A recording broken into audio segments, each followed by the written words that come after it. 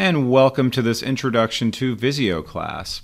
Perhaps you're here to learn Visio because you're looking for a simple, powerful way to bring your ideas to life visually, whether you're diagramming workflows, designing flowcharts, brainstorming, or mapping out processes for all industries including IT, HR, healthcare, engineering, or any project that requires clear communication and organization. Visio is the way to go. So you'll notice here that I'm on a browser and I'm at office.com. Now, in order for me to get to Visio, I'm going to go ahead and click on my little waffle menu, and you'll notice here I have Visio available to me. If you don't find it there, you can very simply just go over here and click and type in Visio and it'll show up. So let's go ahead and just simply click on Visio, and you'll see I'll be off and running, getting ready to create a new Visio diagram, possibly using some templates or starting from scratch. Now, for many of us, the first place we'll go is through the amazing templates that Visio has to offer. So you'll see here they have all templates, templates that are flowcharts, basic diagrams, organizational charts, etc. Let's go ahead and take a look at all templates. And you'll see here that on the left-hand side, they're all organized by different categories. So if I click on the little chevron next to flowchart, you'll see I have basic flowchart, cross-functional flowcharts, etc. I have mind maps, and you'll see here that there's all kinds of different types of mind maps you can go to, organizational charts, network and cloud architecture, etc. Now, when you choose these templates, you're going to see that you're going to get a number of different shapes or what we call stencils available depending on which flowchart or diagram you choose based off of that template. Let's go ahead and go back to General, and then I'm just going to very simply choose Basic. And what I'd like to do is just explore some of these so we can see the differences as well as some of the similarities between all of them. So I'm just going to choose this basic diagram template. I click on that, and right away it's going to open up to a new tab. And now you'll see I have a blank empty page with some shapes on the side ready for me to start creating. Let's go back to the tab we started with. And now if we hover over any of these, you'll see I have two options here. I can just go start creating, or I can get the preview option. When you choose preview, you're going to see how it gives me a preview with all of the individual shapes that I can see that's available to me and a nice little description, and I can go ahead and click create from there. Let's go ahead and close that. And now let's try a different one. Let's go over here to organization chart, and then you'll see that I have many different types of organizational charts available to me with different elements like pictures and different shapes and different colors, etc. So for now, I'm going to choose this company org chart. I choose preview, and once again, I'm going to get a nice little preview of it. And then if I want to continue searching, I click on this little right chevron and take a look at another template. Now, if I wanted to right now, I can go ahead and click on create to see what that looks like. So let's go ahead and do that. Now that's going to open up to another tab. And what we're going to do is we're going to break that down. Because this is a template, this is already built out. But now if you notice the difference between when I started with a blank diagram, you'll see I have different shapes on the left-hand side. And of course this one already has some shapes already built out. But the beautiful thing is that I have a number of different preset shapes and stencils that have to do with this particular template. Let's go back to another one. I'll click on close here. And now let's go over to here to networking. And then I'm just going to choose a basic network. And right away I'm going to say create blank. And now, right away you'll notice that I have very different shapes available because of the template. So it's not just giving me something that's already pre-created, but all of my shapes and stencils are going to change and reflect what that template determines. So let's go ahead and go back where we started, and let's just do a basic flowchart. So I'm going to open up the flowchart chevron, and now let's go ahead and check out process. And now what we're going to do for now is just choose blank process. Now, it should be known that you may see different options than I'm seeing because of the level of membership that I have in my account. You may have something a little bit different.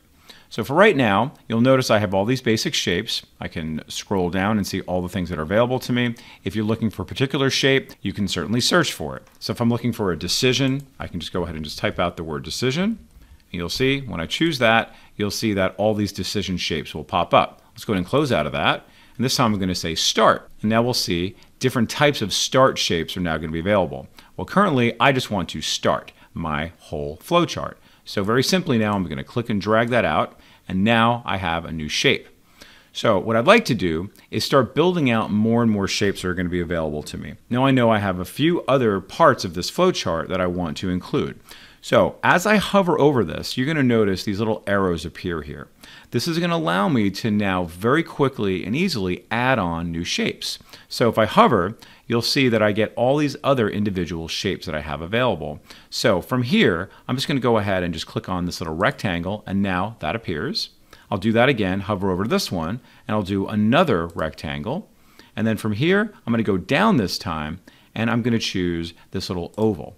So very, very simple. Now let's go ahead and do another one. Go over to here to the right, and you know what? I don't see the one I want, and that's going to be a decision. And I'm going to type out decision once again. So I'll go over here up to the top, upper left, and I'm going to type out decision. Now I'm going to have this decision diamond come underneath my oval. So very simply now I'm going to click and drag.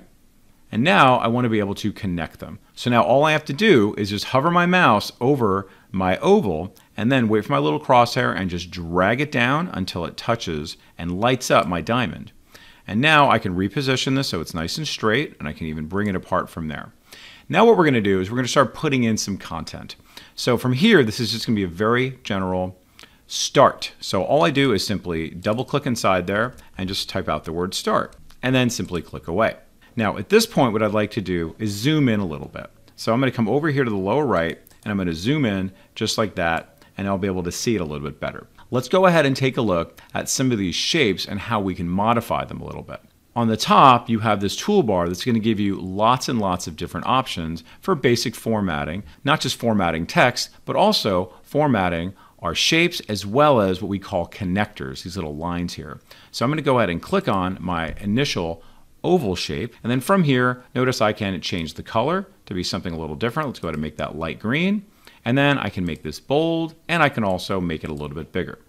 Now what I'd also like to do is maybe move this a little bit farther to the left. So I'm just going to go ahead and drag that off a little bit, and then I'll just do the same thing from here. I'm just going to go ahead and add in some text. So I'm just going to double click on that. I'm going to say identify problem. And for this one, I'm going to say list options. And I realize that, you know what? I don't really like this shape. I think that list options will be better communicated with a different shape.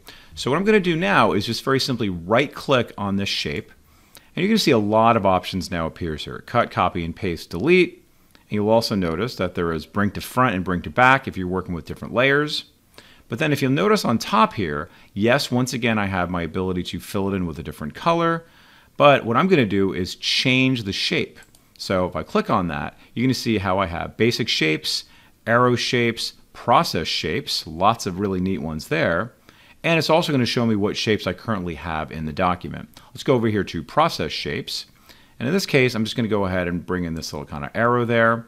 And then I can make that come across just like this, wait for my lines to line up like that. And then I'm going to move this guy over since it's a little bit bigger. Just notice how fluid and forgiving it is once I move my things around. Love that. That's great. Now, of course, I can change the color. And this time I am going to right click on it, change my color to this light red color. And then I'm going to make this bold and also make it a little bit bigger. For my connectors, you'll notice here is a connector right there. I'm going to go ahead and change that connector to a dashed line. So if I right click on that, you'll see that in addition to all my options that I have here, here's my connector outline. You can see here it's a shape outline. You can see here is connector style. In case you're wanting to make it a curved line, you can do that right from here. And you'll also see that I have different ways to make arrows going both directions, as well as changing the style to make it dashed or dotted. So I'm going to make that a dashed connector, and I'm also going to make that a double arrow. So I choose that, and now, beautiful. I have that ready to go, and let's make that a little bit more even, and that's looking pretty good. Now, you can see how we can very easily put text in. We can see how we can format our shapes, and we can also add in shapes that are not available when we hover over to the right, left, up, and down, and also how we can modify our shape colors as well as our connectors. Now let's go ahead and add on an end shape. Now in this case, what I'm going to do, I'm just going to very simply copy this and paste it. So we're going to end it right after our final diamond. So very simply, I'm just going to go ahead and copy it, and you could right click on it and choose copy, and then click away, and you can right click again and then choose paste. And now we'll see, I'm going to have this at the end, right over here to the right-hand side. And then watch this, as I hover over it, I'm just now going to click and drag, wait for this to light up, and now get it nice and even with each other. And now, great, I'm going to change this to end. And I click away, and now beautiful. Let's go ahead and go back to where we were, and I'm going to go over to here to my original Microsoft 365 page, and this time we're going to start working with an organizational chart. And from our options, let's go ahead and create based off of the sales org chart. Now once this comes up, the most significant thing you're going to notice is over here on the left-hand side, all the different preset shapes you have available now, all having to do with the organizational chart. You see that? All these options here, and very easily you can change all these options here on the right-hand side by coming over to the right-hand side and changing the directional layout of it, as well as some more advanced options and the node style. So let's go ahead and now just change the directional layout of it. I choose that. And now notice how my organizational chart changes very quickly and easily. Now let's go ahead and go back to where we were a second ago. Now let's go back in a different direction, starting from right to left. Great, I love that. So I'm going to go ahead and keep it like this.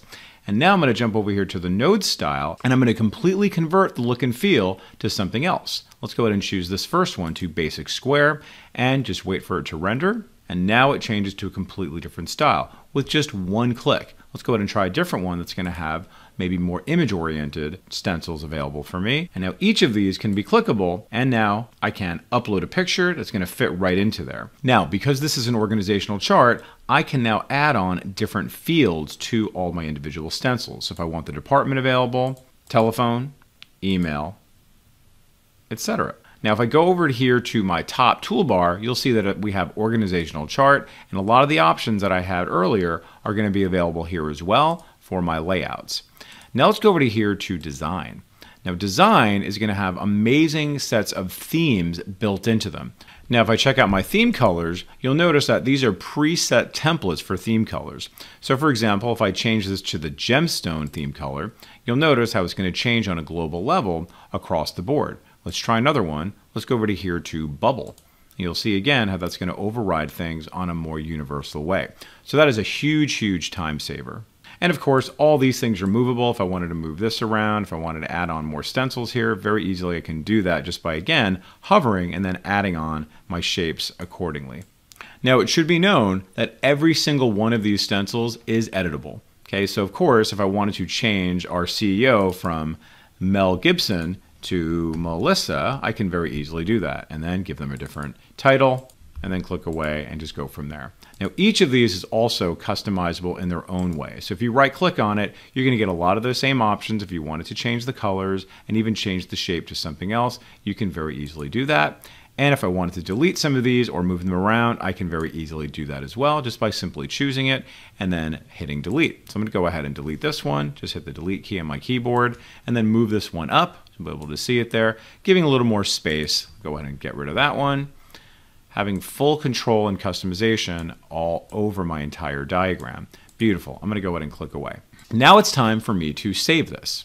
Okay, so if you wanted to change the name of it, you can very easily click up here, give it a good name, and then I'm going to go over here to File, and then under Save As, I can save it as a copy online. I can rename the file. I can download a Visio copy, and that way I can use it if you have Visio Desktop, and I can also download it as a PDF or as an image. Let's go ahead and download it as a PDF.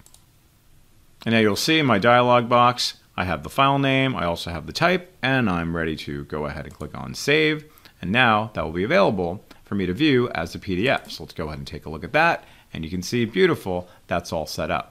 Now, if we come back to the original tab, you will see if you don't like it, you can always adjust the different sizes. You have options there. You can also change all the orientation options as well.